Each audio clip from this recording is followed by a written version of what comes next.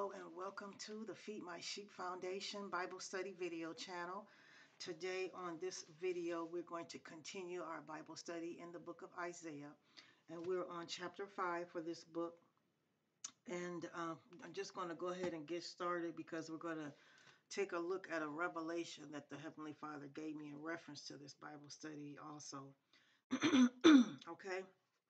So it begins with, "Now will I sing to my well-beloved a song of my well-beloved touching his vineyard.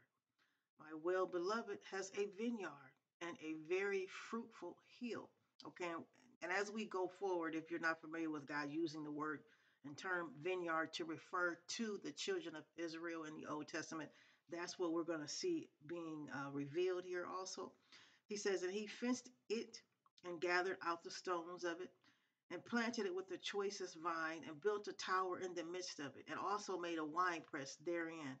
He lodged and looked down that it should bring forth grapes, and it brought forth wild grapes." Okay. And again, the Heavenly Father is talking in reference to the children of Israel and how he basically brought them from out of bondage, placed them in security with provision, his provision and protection all around them, gave them Aaron and Moses to lead them and guide them in the light of goodness and mercy. And now their behavior has changed. They've gone and rebelled against God after he's given them all of these good things to cherish, show them how much he cherishes and cares about them. But now they're walking in rebellion. He says, "And now, O inhabitants of Jerusalem and men of Judah, judge, I pray you, between me and my vineyard." Now see how he says, "And now, O inhabitants of Jerusalem and men of Judah." Therefore, he's saying this because he's talking in reference to them. Okay. And he says, "What could have been done more to my vineyard that I have not done to it? Wherefore, when I looked that it should bring forth grapes, but it brought forth wild grapes. And now go, I tell you that I will go and do to my vineyard.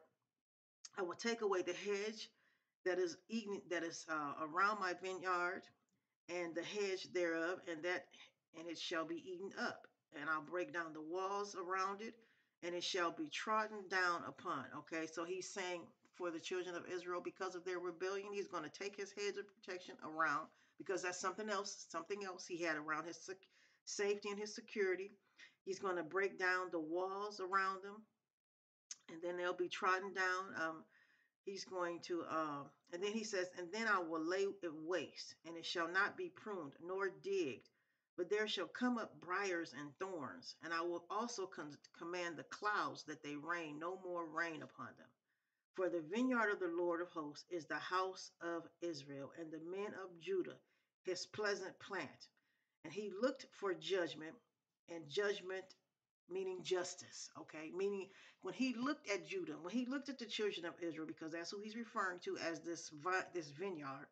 Okay, when he looked at the fruit that was growing from this vineyard, which is their behavior, how they're acting, the fruits, and how they're treating one another. They were lying and cheating on one another. The priests, they were prophesying for gain, priests preaching for gain. I mean, there was all sorts of evil that was being done when he looked at his vineyard, okay, and decided that they were, and then said that they were acting like wild grapes. They were all in rebellion, okay? And he tells us, Jeremiah explains all of what God said in reference to their behavior and how they were acting and behaving. And then he says, "For the vineyard of the Lord of hosts is the house of Israel and the men of Judah, his pleasant plant. And he looked for judgment, justice for them. But behold, they were being oppressed. They were oppressing each other, and they were also being oppressed by the people in the land. But more than anything, they were being oppressed because, again, he's looking at his seed, which would be the children of Israel and the house of Judah. And he's seeing them oppress one another. And he says, for righteousness, but behold, a cry." Okay. "Woe unto them that join house to house, that lay field to field, till there be no place, that they may be placed alone in the midst of the earth. For in mine ears, says the Lord of hosts, of a truth many houses shall be desolate, even great and fair, without inhabitant. Yes, 10 acres of a vineyard shall yield one bath, and the seed of an homer shall yield an ephah.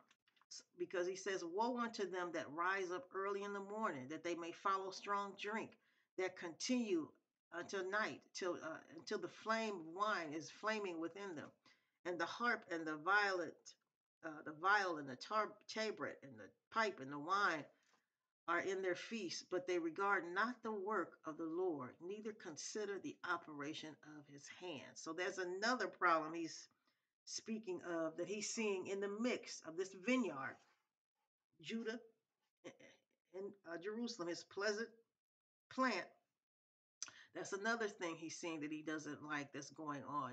They're getting up, they're drinking, and they're having. Now, God doesn't mind us drink wine or liquor or whatever, but he doesn't want us to be consumed with it. And that's what they had began to do. He said they're getting up drinking it. I mean, they drink that before they're even talking to God. Okay, they've made that their source of whatever fulfillment they were getting from it, because you can get many different fulfillments from many different things. So they were getting some form of fulfillment from it. But nevertheless, God didn't like the fact that they were doing it. And he said in the mix of them doing it, they began to disregard the work of the Lord, okay, neither consider the operation of his hands, okay, the things that he's doing. They no longer took him into consideration at all, okay. Okay, he didn't mind them partying or, celebrating or having a good time, drinking or being amongst one another. And we see that all throughout the word of God. But it was the fact that they were rising up doing that and negligent toward God, okay?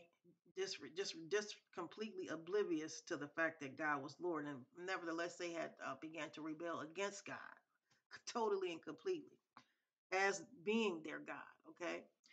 So then going on, verse 13, it says, therefore my people are going into captivity because they have no knowledge, and their honorable men are famished, and their multitude is dried up with thirst. Therefore hell has enlarged herself and opened her mouth without measure, and their glory and their multitude and their pomp, and he that rejoices shall descend into it. And the mean man shall be brought down, and the mighty man shall be humbled, and the eyes of the lofty shall be humbled. But the Lord of hosts shall be exalted in judgment, and God, this holy God, shall be sanctified in righteousness. So see how he's saying he's getting ready to bring all of them down, humble them, because they've been puffed up with the pride of believing that what they're doing, the behavior that they're walking in is all right, even though God has sent many prophets in the midst of them to tell them and to explain to them what they were doing wasn't right. So then he says, verse 16, but the Lord of hosts shall be exalted in judgment, and God that is holy shall be sanctified in righteousness. Then shall the lambs feed after their manner, and the waste places of the fat ones shall strangers eat. For woe unto them that draw iniquity with cords of vanity, and sin as it were with a cart rope, that say, let him make speed and hasten his work, that we may see it. And let the counsel of the Holy One of Israel draw near and come, that we may know it. Okay, and woe unto those that are asking for his counsel, he says, but not really considering it, okay? And then walking in rebellion, and now you want to ask for the advice of the Lord. Woe unto that particular type of person. And Jeremiah also, we saw that Jeremiah chapter 17, we can take a look at that right quick, where it actually, let's see, Jeremiah 17,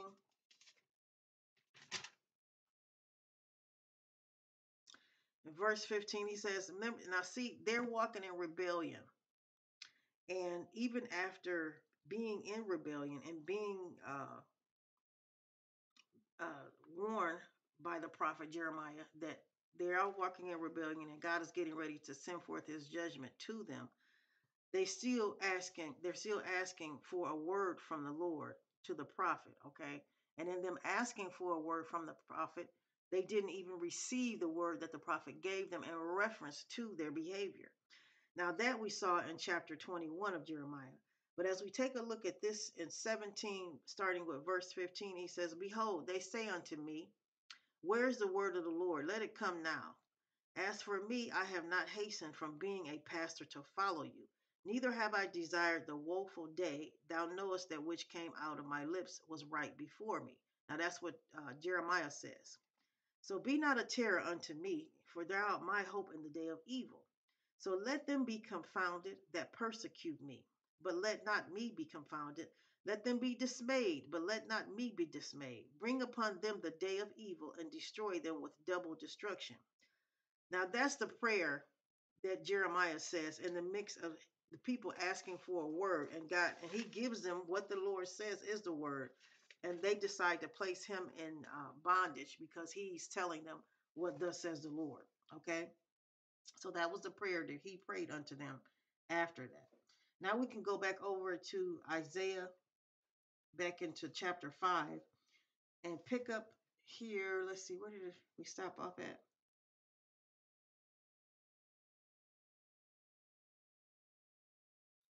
Okay, so we left where they were woe unto them. Okay, let's go into verse 22.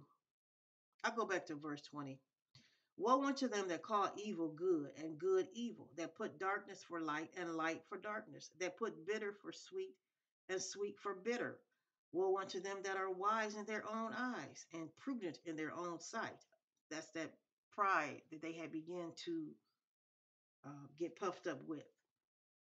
Woe unto them that are mighty to drink wine and men of strength to mingle strong drink, which justify the wicked for reward and take away the righteousness of the righteous from him. Okay. Therefore, as the fire devours the stubble and the flame consumes the chaff, so their root shall be as rottenness, and their blossom shall go up as dust, because they have cast away the law of the Lord of hosts and despise the word of the Holy One of Israel. Okay, so they despise God's word. Okay, there's another thing, and see all of these different things that he is mentioning are all the different things that God is going over with chastisement against the children of Israel for. That's what their rebelliousness consists of. And then he says, verse 25, therefore is the anger of the Lord kindled against his people, and he has stretched forth his hand against them and has smitten them. And the hills did tremble, and their carcasses were torn in the midst of the streets. For all his anger is not turned away, but his hand is stretched out upon them. And he will lift up a sign to the nations from far, and will hiss unto them from the end of the earth. And behold, they shall come, and they shall come speedily. None shall be wearied nor stumble among them. None shall slumber nor sleep. Neither shall the girdle of their loins be loosed, nor the latchet of their shoes be broken. For whose arrows are sharp, and all their bows bent, their horses' hoofs shall be counted like flint, and their wheels like a whirlwind. Their roaring shall be like a lion, and they shall roar like young lions. Yes, they shall roar and lay hold of the prey, and shall carry it away safe, and none shall deliver it. And in that day, now this is the day of the Lord, when he's talking about, he allows them, Judah, to be destroyed in Jerusalem because of their behavior. Those that did not repent, he said, in that day they shall roar against them like the roaring of the sea. And if one look unto the land, behold darkness and sorrow, and the light is darkened in the heavens thereof. And that's again speaking of whenever the Heavenly Father did allow the war between King Nebuchadnezzar and the children of Israel, the house of Judah, to take place. And then upon that taking place, he confirmed to King Zedekiah, he was king of Judah. He confirmed to him that he was going to be the one that was going to fight against them because of their rebellion to his word, to his statutes, and to his laws that he created for them to follow at that particular point in time. Because I don't want us to get confused, because we have a new set, not that we don't follow after what God says in reference to certain things that he did mention to the children of Israel. And as you draw closer to the Lord, he will make that clear to you. Yes, he will. Hallelujah. Because just like he made his New Testament covenant clear unto those that are birthed into his kingdom, he will also make that clear as you draw near unto him. May that be your position. Every individual that comes on this platform, the Feed My Sheep Foundation, may they all draw near unto the Heavenly Father. And may the Heavenly Father's Holy Spirit pull them closer and near unto them mightily, and speak unto each individual. Okay. So now the revelation in Jesus Christ's mighty name, I should say. Now, the revelation I want to also attach to this Bible study, which definitely applies to it, is going to be taken from chapter 5, of course. We're in verse 1, where he says, "Now will I sing to my beloved a song of my beloved, touching his vineyard. For my well beloved has a vineyard and a very fruitful field."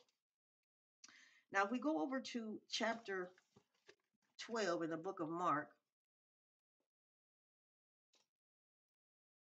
chapter 12 in the book of Mark, verses 1 to 11, we can see Jesus Christ gives the parable of the vineyard, okay? And it explains the vineyard in reference to the kingdom and how the Heavenly Father released certain people into the vineyard, just as the Heavenly Father released several prophets that went before the vineyard in Jerusalem. Because again, the children of Israel are and were his vineyard, okay, at that moment in time. And as he began to hear the cries from the people, he began to send people, servants, over into the vineyard. Just as it states here in chapter 12, verse 1, it says, "He began to speak unto them the parable." This is the parable Jesus spoke. "A certain man planted a vineyard, set a hedge about it, digged a place for the wine fat, and built a tower and let it out to the husbandman, and went into a far country. And at the season, he sent the husband a servant. Now, see how he sent a servant that he might receive from the husbandman of the fruit of the vineyard, just as the prophets were sent into the vineyard amongst the children of Israel." Okay, that fruits of the spirit, of fruit of love. Okay, they didn't receive that. Okay, and so therefore, just as these servants are being stated as didn't receive fruit, and they caught him, beat him, and sent him away empty, the same way they did with the prophets that were sent before, like Jeremiah. Okay, Jeremiah was beaten, Jeremiah was placed into prison, and then ultimately at the end, after they did mistreat Jeremiah, well, mainly the king of Judah, who instructed and allowed it, he was also mistreated as a result of that. Okay, that was his vengeance. He was mistreated, and his children. Okay, so chapter 12, verses 1 through 11 gives us the revelation of the parable that Jesus Christ told. And it also is the revelation of Jeremiah being sent into Jerusalem amongst the children of Israel, amongst the tribe of Judah at that point in time, whenever they were in rebellion, to tell them and to forewarn them that God was coming with his judgment and for them to repent, to change. Okay. And just as in this scripture in the New Testament, Jesus speaks of the parable of whenever God sent someone into the vineyard and they mistreated that particular one. And what does he say at the end of that parable? He says, and let's see here. They took him, the last servant, they took him and killed him and cast him out of the vineyard. So what shall therefore the Lord of the vineyard do? He will come and destroy the husbandman and will give the vineyard. And he did destroy King Zedekiah, because he was the one over the vineyard. Okay, he was destroyed, and will give the vineyard to others. And have yet and have ye not read this? You read it in the scriptures. The stone which the builders rejected is become the head of the corner. Okay, which would be Jeremiah. So this was the Lord's doing, and it was marvelous in our eyes. And it is, because we're reading about Jeremiah, the mighty prophet, in the Word of God, okay, and how his ending was much more powerful than the ending of King Zedekiah, okay? God bless you. God be with you. That was chapter 5 in the book of Isaiah today, and a great revelation in reference to the vineyard. Hallelujah. All right, I'll see you on our next Bible study as we continue to go forward with the Feed My Sheep Foundation video channel.